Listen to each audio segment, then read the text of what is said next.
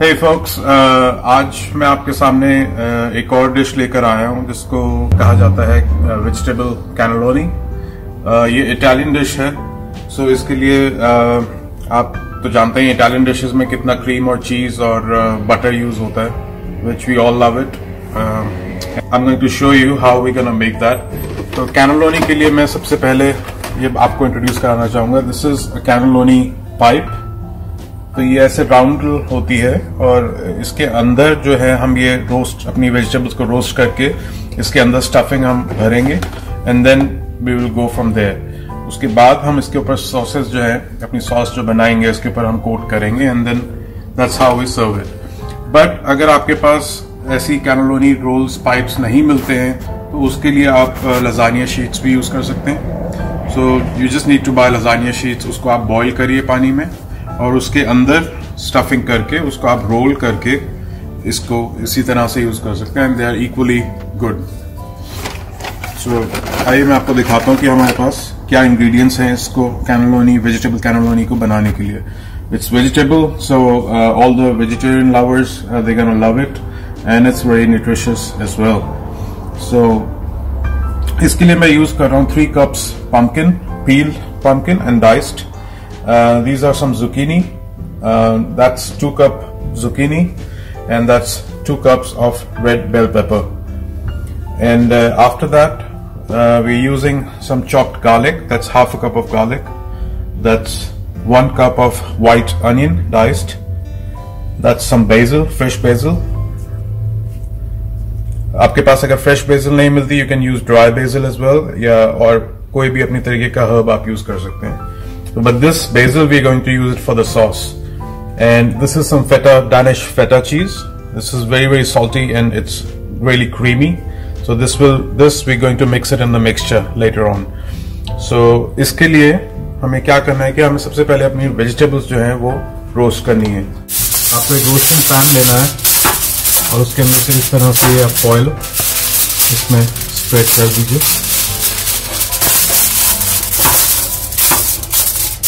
Oil spread करने के बाद आप लीजिए वेजिटेबल और इनको आप एक साथ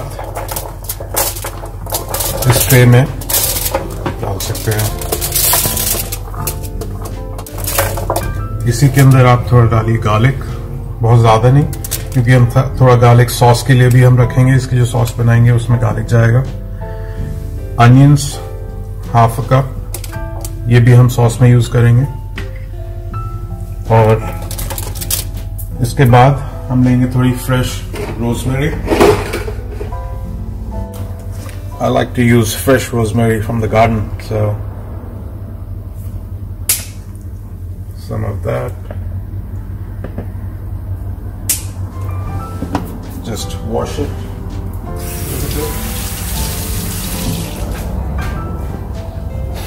और इसको आप बेसिकली रोजमेरी फ्रेश जो है डालिए। रोजमेरी डालने के बाद आप इसको थोड़ा सा टेयर ऑफ कर दीजिए ताकि ये अच्छी तरह से हो जाए। इसमें आप डालिए सॉल्ट, बहुत ज्यादा नहीं, सॉल्ट के बाद मैं यूज कर रहा हूं extra virgin olive oil. Don't be shy with olive oil. It's nice and healthy, so you don't have to worry about that. Olive oil अच्छे से होना चाहिए ताकि it's easier for the vegetables to roast. Olive oil नहीं है, you can use it's the best is olive oil. But अगर आपके घर में olive oil नहीं है तो आप normal vegetable oil भी यूज कर सकते हैं या बटर भी यूज कर सकते हैं, anything. इस तरह से इसको आप अच्छे से मिक्स करके ओवन में रख दीजिए for about 180 to 190 degrees centigrade for about 15 to 20 minutes. और या जब तक आप देखें इसके ऊपर थोड़ा सा ब्राउन कलर आ जाएगा और वेजिटेबल आपकी कुक हो गई हैं, that's the time when you take it out of the oven.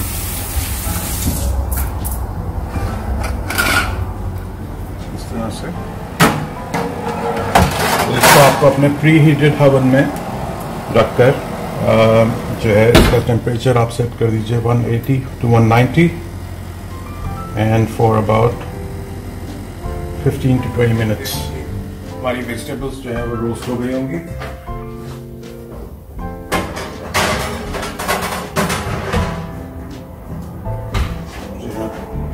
देखिए अच्छी तरह से रोस्ट हो गई है। अब क्या करना है हमें, हम इसको साइड पे रख देंगे ठंडा होने के लिए। जब तक ये ठंडी होती है आइए हम इसके सॉस बनाते हैं। इसमें हम ऑलिव ऑयल डालेंगे। तो इस सॉस के लिए हम यूज कर रहे हैं थोड़ी सी टोमेटो प्यूरी,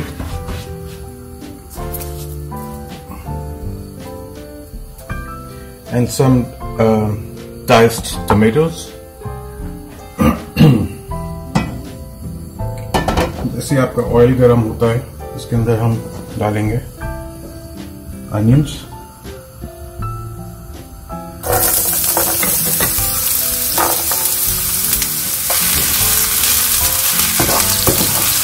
अनियंस को आपको बहुत ज़्यादा कुक नहीं करना है, थोड़ा सा कुक होने के बाद ट्रांसलूसेंट हो जाएगा ये। उसके बाद में ऐड करने गार्लिक,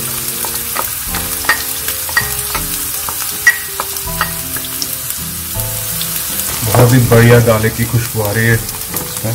तो देखिए जैसे ये हो गया और ये फ्राई होने के बाद आप इसमें ऐड कर दीजिए आपकी टोमेटो प्यूरी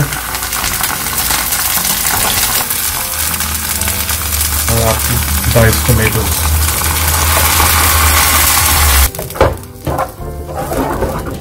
से आपका फर्स्ट बॉयल आता है, इसमें आप थोड़ी सी बे लीव्स ऐड कर सकते हैं, इससे बहुत अच्छा फ्लेवर आता है इसमें सॉस में। Add some salt. Now is the time when we add cream. Cream बहुत ज़्यादा नहीं डालनी है आपको, but just to make a nice sauce. इसको दिया और इधर सिमर पे डालेंगे। इसको सिमर करते करते आप ये थोड़ी बेसिल और इसमें बेसिल ऐड कर दीजिए। With a bit of drizzle of honey.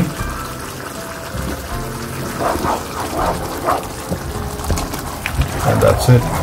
हमारी कैनेलोनी की जो सॉस है वो तैयार हो गई है। इसको आप बंद करके we can keep it aside. तो अब ये जो हमारी वेजिटेबल्स हैं ये अच्छी तरह से ठंडी हो गई हैं। So now what we have to do is we'll take this feta cheese, और डैनिश फटा है ये, सो इट्स वेरी क्रीमी। तो इसके ऊपर आप इसको जो है क्रम्स स्प्रेड इवनली स्प्रेड हो जाए। तो ये हमारा कैनेलोनी का मिक्सचर जो है तैयार हो गया है। So for this you have to take cannelloni pipe, और अगर आप लजानिया ले रहे हैं तो लजानिया को आप स्प्रेड करिए यहाँ पर, और उसके बीच में आप स्टफिंग रखिए and then role it and then line it in your tray just the way we can do it now. तो इसके लिए आप लीजिए और इसके अंदर आप ऐसे वेजिटेबल्स का जो मिक्सचर है वो आप स्टफ कर दीजिए। कुछ यहाँ से, rest from inside, the other side.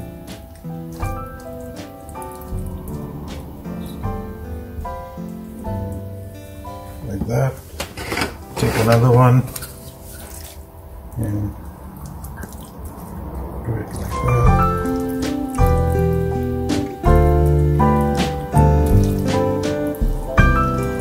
जितनी ज्यादा फिलिंग भरेंगे उतना अच्छा लगेगा खाने में। It's all about the filling, isn't it? देख रहे हैं कि हमने इसमें अच्छी तरह से सारी कैनेलोनी पाइप्स जो हैं स्टफ कर लिए। अब इसको हमने क्या करना है, हम सॉस लेंगे और एक रोस्टिंग ट्रे के अंदर थोड़ा सा सॉस इसकी बेस में, जस्ट सो दैट जो रोल्स हैं वो चिपके नहीं नीचे। और इसके बाद में हम इसमें अपनी कैनेलोनी पाइप्स जो हैं लगा देंगे dish. Okay, so that's done. Now we just have to pour the sauce on top.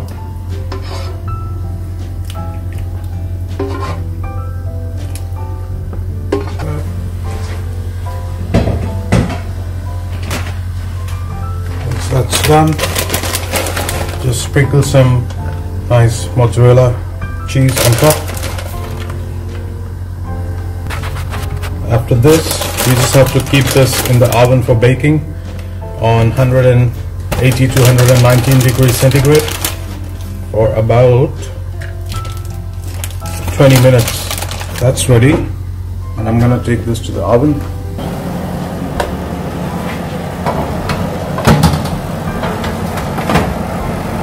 That's it.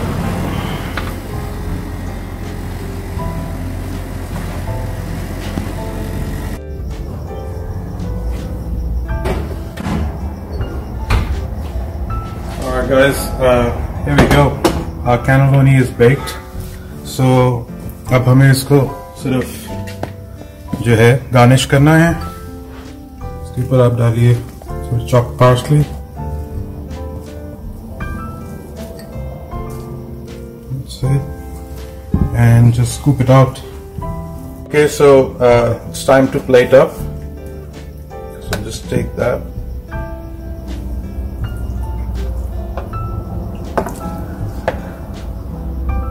Some sauce side, olive oil. Yeah, there we go. Alright guys, here we go. That's our vegetable cannelloni ready. Hope you like it, and if you like it, do like my page, and yep, comment and say hello. Happy days.